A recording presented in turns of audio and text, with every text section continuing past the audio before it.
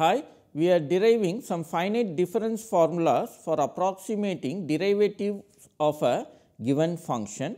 In the last class, we have derived three primitive finite difference formulas for approximating the first derivative of a given function. Well, we started with the basic idea of getting these primitive formulas directly from the definition of the first derivative that we learnt in the calculus course. Then we also obtained these formulas through the interpolating polynomial of degree 1 for the function f, and then we also extended this idea of using the interpolating polynomials to get finite difference formulas for derivatives of higher order. That is, you can also get the finite difference formula for f dash, f triple dash and so on, and also you can get variety of finite difference formulas by choosing the degree of the interpolating polynomials and also the positions of the nodes involved in the interpolating polynomials. In today's class, we will have another way of deriving finite difference formulas. This is using the method of undetermined coefficients. This method is not something new to us. We have already seen this idea when we were deriving the quadrature formula for a given function. The idea is almost similar. Let us see what is this idea. The idea behind the method of undetermined coefficients to derive certain finite difference formulas for a given function is the following. Suppose you want to derive a finite difference formula for the kth derivative of a function f at a point x involving the nodes x naught, x 1 up to x n, then what you do is, well, basically you look for the finite difference formula in this form, that is w naught f of x naught plus w 1 f of x 1 and so on up to w n f of x n. Here you already know what is x naught, x 1 up to x n, because these are given to us and we have to only find w naught, w 1 and so on till w n. Now, how will you find? Well, you can find these unknown quantities by imposing the condition that this finite difference formula is exact if the function f happens to be a polynomial of degree less than or equal to n. What is this n? Well, that is the n that is chosen here, that is the number of nodes. If you are given n plus 1 nodes, then you have to find n plus 1 unknowns, right? These n plus 1 unknowns. Therefore, you have to impose the condition that this finite difference formula should be exact for polynomials of degree less than or equal to n. Why? Because the space of all polynomials of degree less than or equal to n will have n plus 1 basis elements, right? You take the monomial basis and then you can form a linear system with solution as the vector w whose coordinates are w naught, w 1 up to w n. This is something which we have already done in the quadrature formula. The same idea goes through here also. Let us see how to go ahead with it. It is well understood through an example. Therefore, we will consider our nodes as x naught equal to x minus h, x 1 equal to x and x 2 as x plus h. That is, we are taking n is equal to 2. If you recall, this is what we call as the central difference nodes, and therefore, the resulting finite difference formula will be called as the central difference formula. We will try to derive the formula for f double dash of x. Well, what you have to do is first write the general form of the finite difference formula by taking the central difference nodes, and in order to get w naught, w 1 and w 2, you have to impose the condition that this central difference formula is exact for polynomials of degree less than or equal to 2. which is equivalent to imposing the condition that this formula is exact for polynomials 1, x and x square. Why we are restricting to only this particular polynomials? Because they form a basis for the space of all polynomials of degree less than or equal to 2. That is why we are restricting ourselves only to these particular polynomials, which are polynomials of degree less than or equal to 2. Now, by considering each element of this basis, we will get one linear equation in W 0, W 1 and W 2. Let us do this. Let us first consider the polynomial of degree 0, that is, let us consider the case when f is equal to 1 for all x.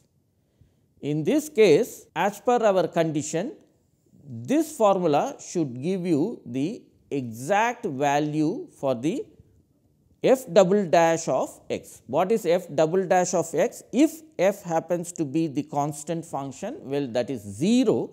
Therefore, you have f double dash of x equal to 0, and what is the expression coming from the finite difference formula? Well, you have to take f is equal to 1 right here, and that leads to W 0 plus W 1 plus W 2. Therefore, your first linear equation is given by this. Let us go for the second case, that is, let us take f of x equal to x. In this case, again f double dash of x equal to 0, and the right hand side will be given by W 0 into x minus h, because f of x equal to x, right. Therefore, you will have W 0 into x minus h plus W 1 into x plus W 2 into x plus h equal to 0, and that is your second equation. Now, what you do is you can use the equation we have obtained in case 1.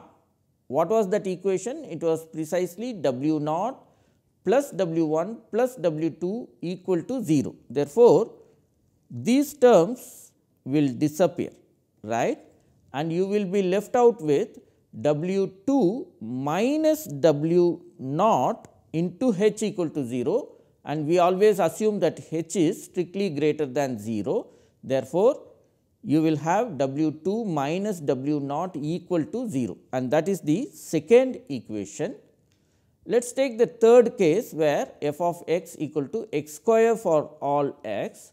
In this case, f double dash is equal to 2, right, and the right hand side expression will reduce to this. Obviously, again you can use the expressions, that is the equations obtained in case 1 and case 2, and then you can reduce this equation to this equation.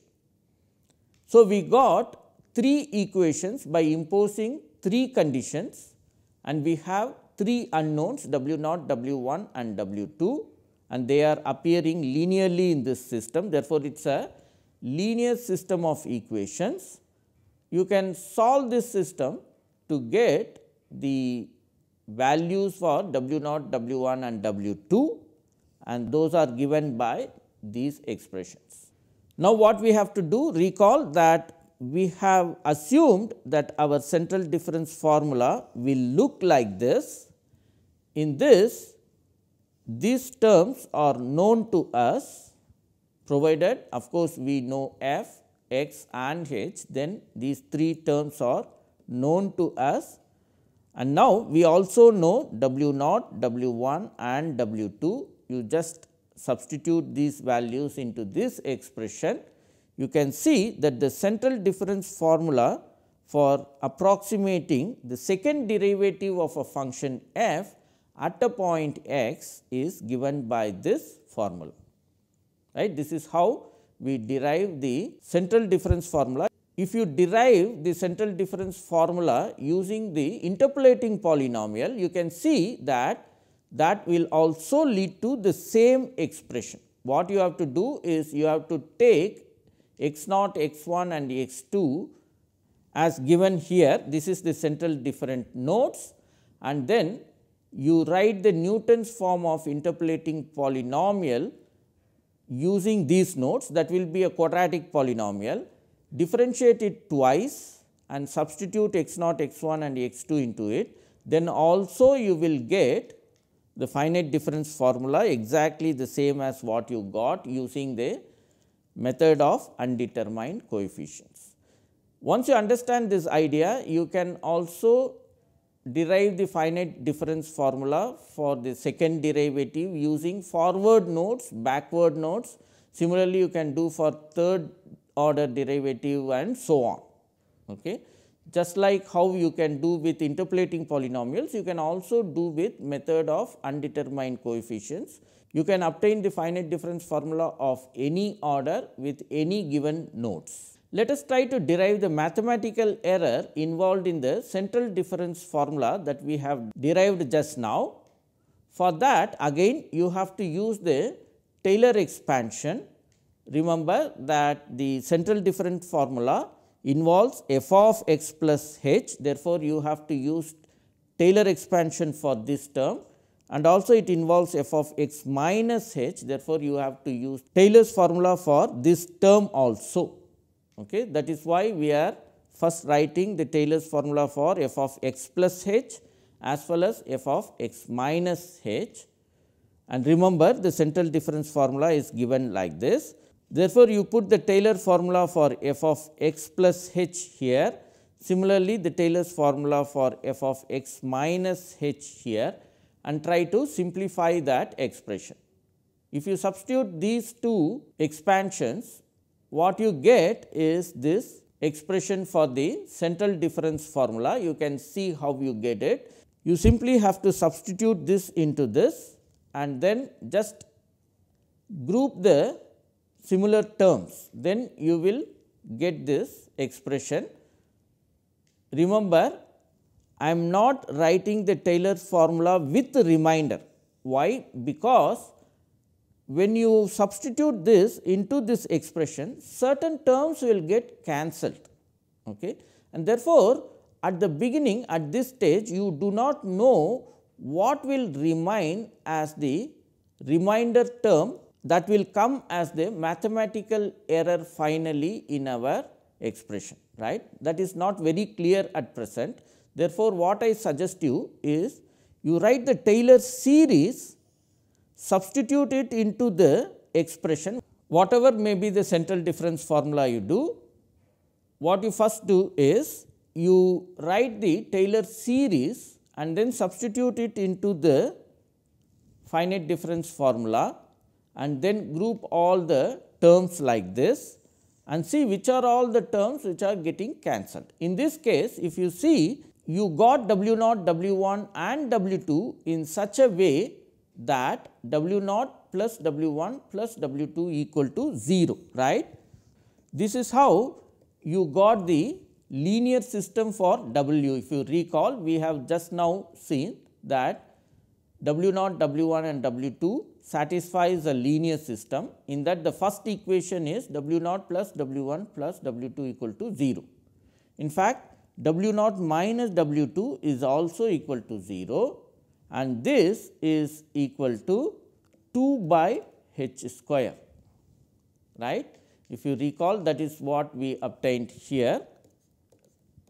So, I am just using this in this expression, and similarly this term is also going to 0, and what remains here is this term, right. So, this term onwards in this series will remain. Of course, certain terms may be 0, but the leading term remaining here is this term. Therefore, that gives us a clue that this term should be taken as the remainder, and that will decide what is the order of accuracy of the central difference formula.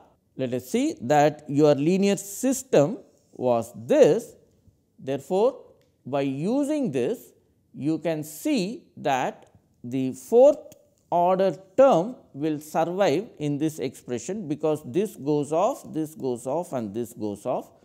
This is going to contribute for your f double dash.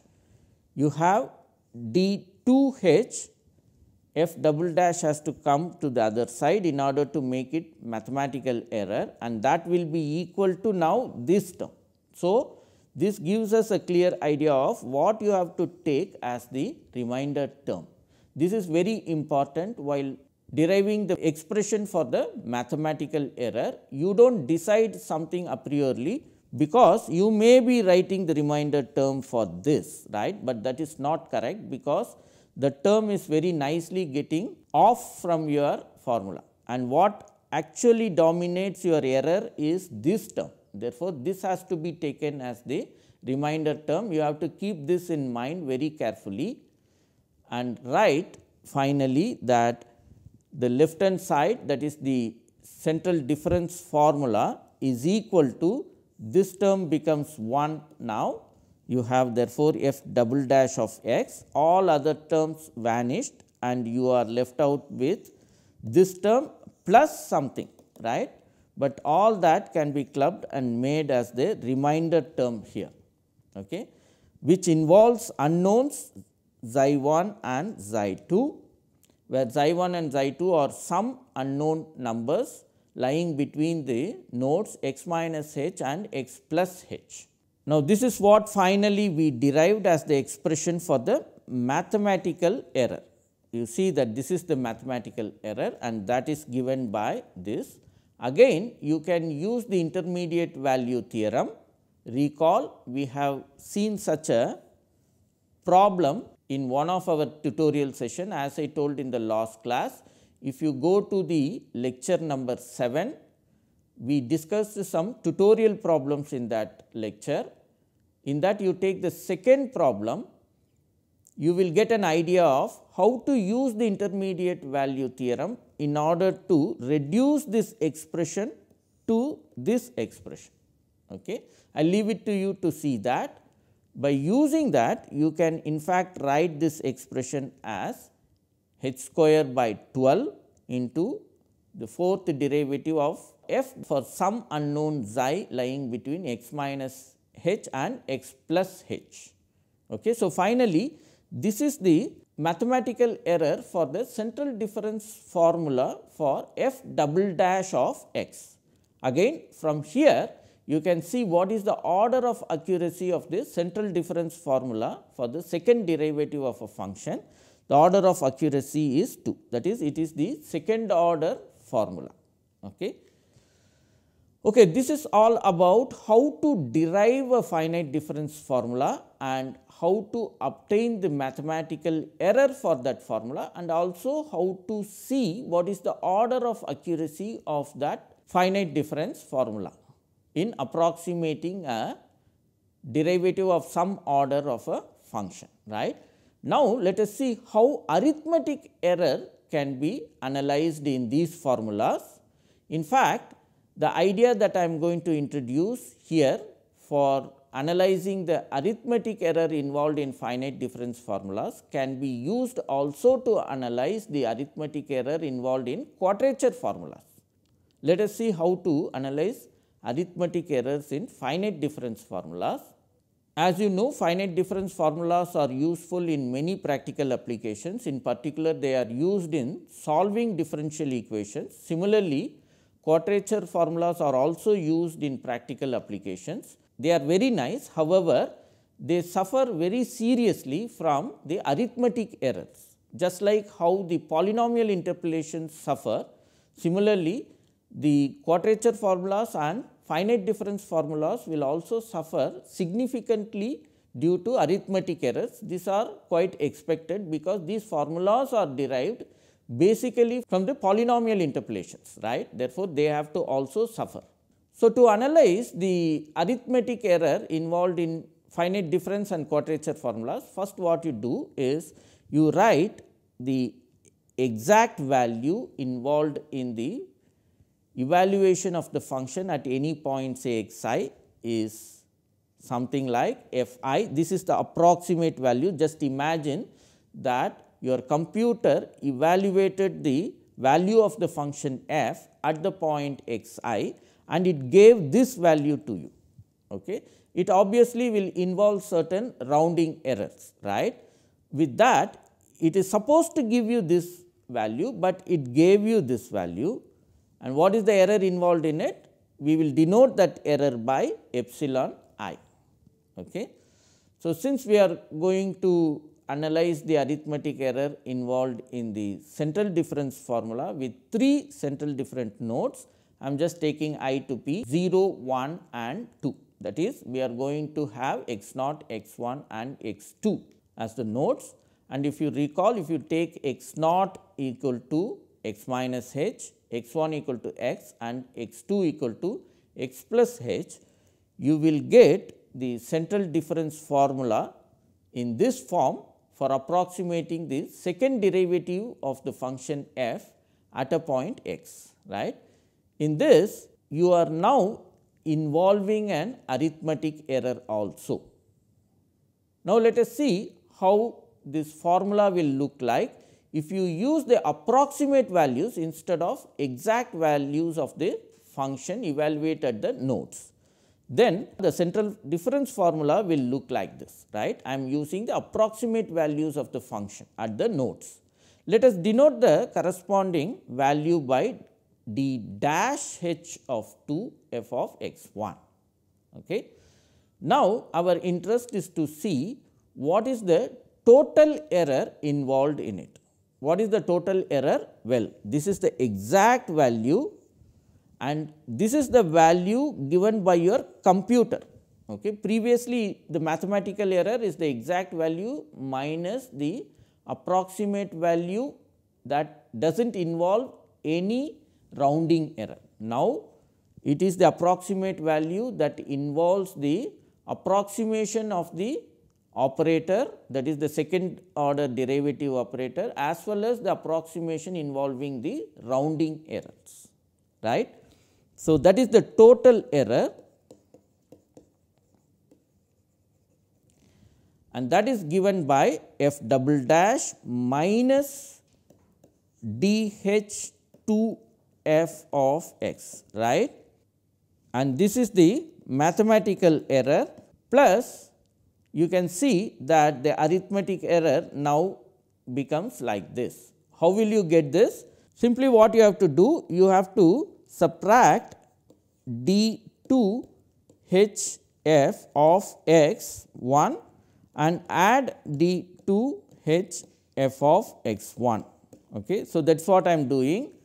F double dash minus the exact operator is given like this, then the exact operator minus the operator with rounding error will give you this expression, because the exact value minus the approximate value is taken as epsilon, right. That is why you will get. I will leave it to you to just derive this and see. Okay. So, this is nothing but d 2 h f of x 1 minus d 2 h f of x 1 dash, that is what comes like this. You can easily derive that. So, this step has to be done not only for the central difference. If I ask you to derive the total error of any formula, any quadrature formula or any finite difference formula, what you have to do is the total error, then you add and subtract the formula without any arithmetic error, and then you will get mathematical error plus the arithmetic error here.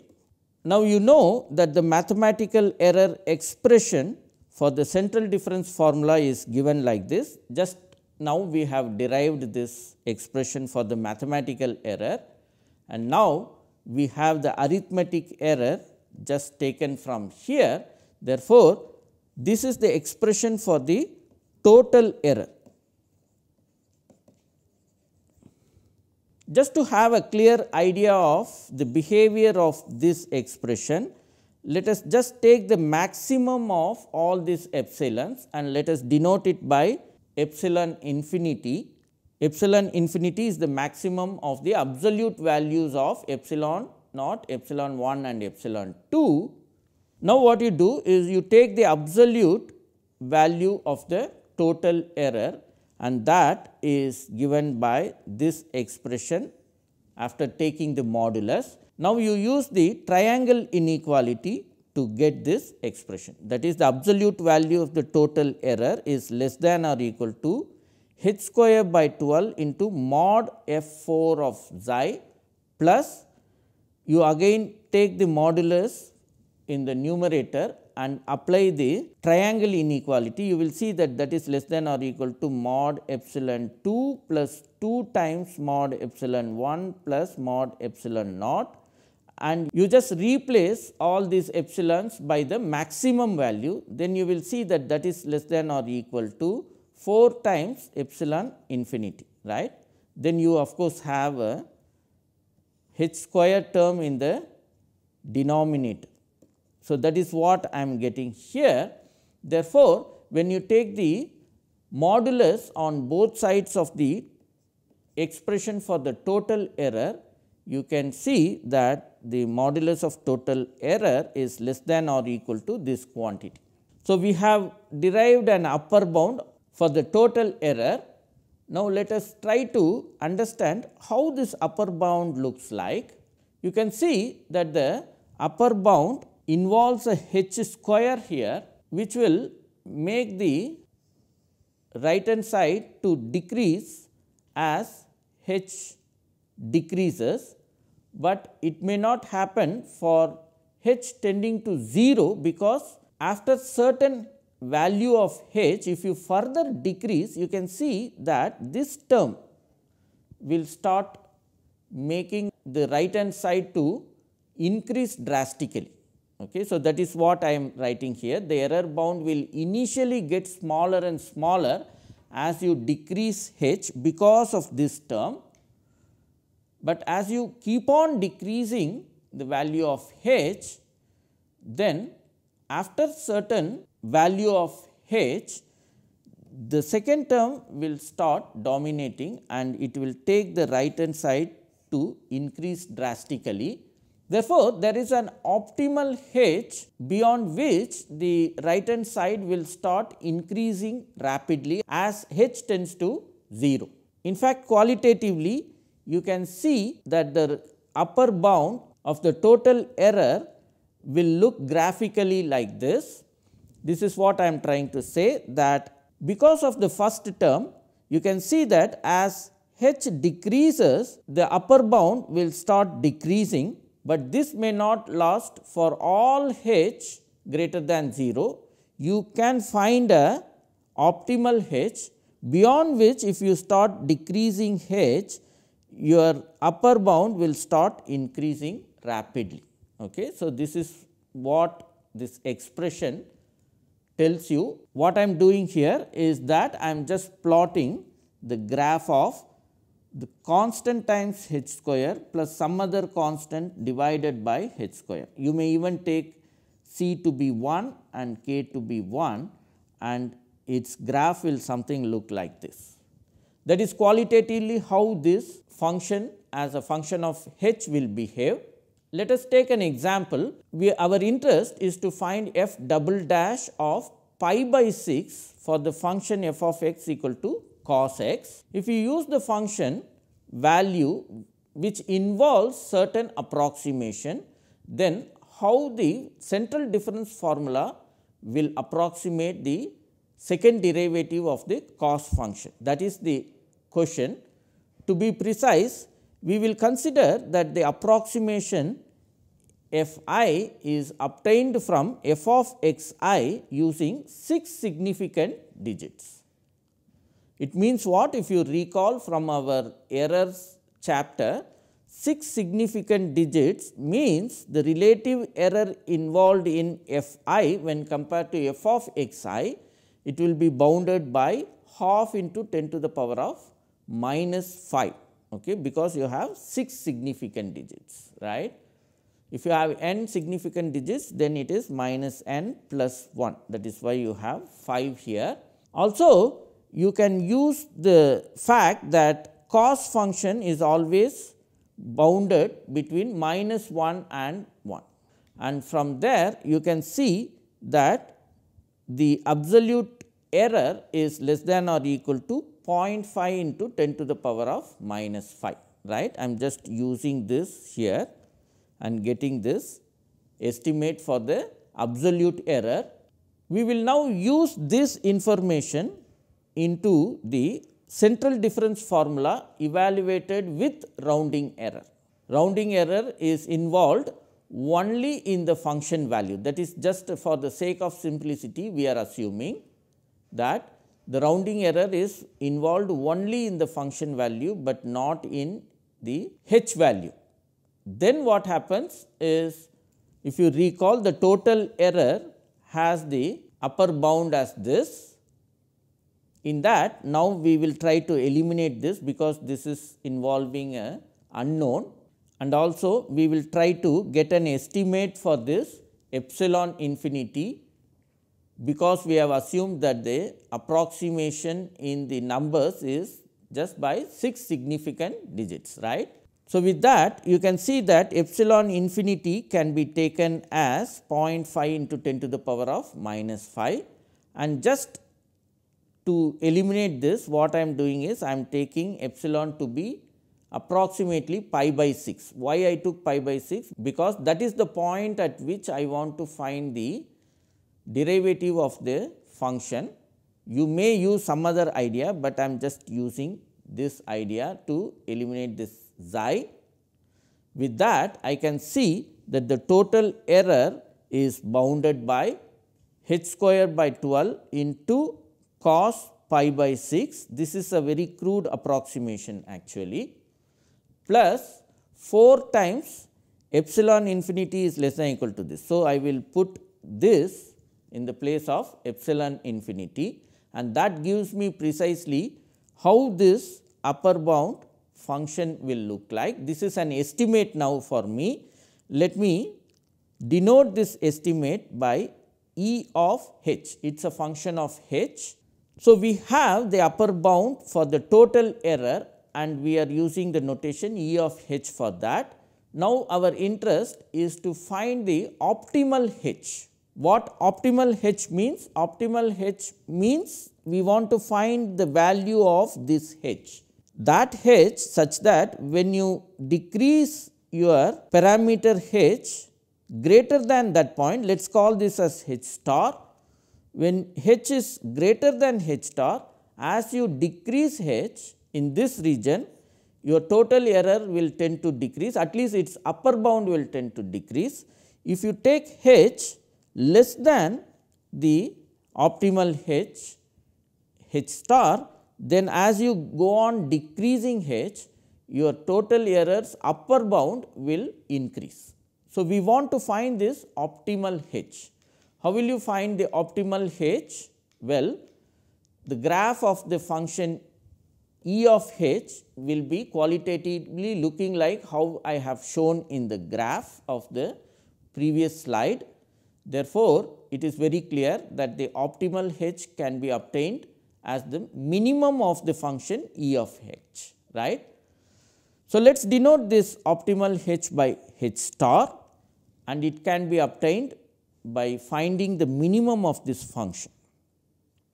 So, that optimal h is such that the upper bound will increase drastically if you go on reducing h in the region 0 to h star. That is the danger of go on decreasing the parameter h, believing or thinking that you will get better and better approximation. No, it is not true. If you are putting these formulas on a computer, then there is a limit beyond which you cannot go on decreasing your h. That is the moral of this story. Let us see what is this h star in this particular example. To find that, you have to find the derivative of this function e of h and see where that derivative vanishes, right. This is a simple and well known technique introduced in the calculus course, how to find maximum and minimum of a function, right. Using that technique, you can find this h star, and in this example that h star is given by 0.129. So, remember, if you take h less than 0.129 and from there if you keep on decreasing the parameter h, then the upper bound of the total error will increase. That is what we are seeing. That does not mean that the total error should increase, but unfortunately it will also increase in this particular example. What I am doing is I am taking f double dash of pi by 6, right. Remember, f of x is taken to be cos x. Therefore, f double dash of pi by 6 is given by this number up to some 10 digits I am taking. And now, let us see how this central difference formula will approximate the second derivative of the function f, that is cos function, when you compute these values on a computer. I am just taking h equal to 0.2, which is greater than the optimal error in this example. Well, the value obtained for f double dash at pi by 6 using the central difference formula on the computer. That is why I am putting a bar there, because it will certainly involve the arithmetic error, right. And computer gave us this value, which is pretty close to the exact value. I mean, this is also strictly speaking not the exact value, but this is the value with better accuracy than this value. That is what it means.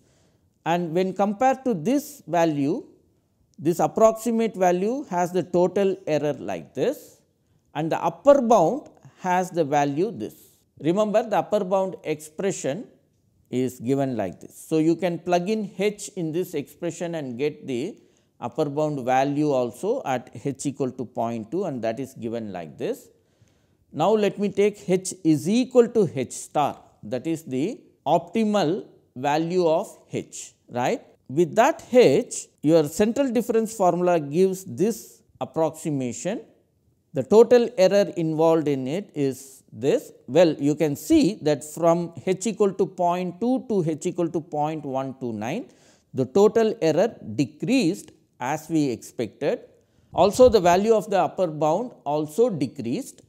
Let us go ahead and choose a h less than the optimal error and see what happens.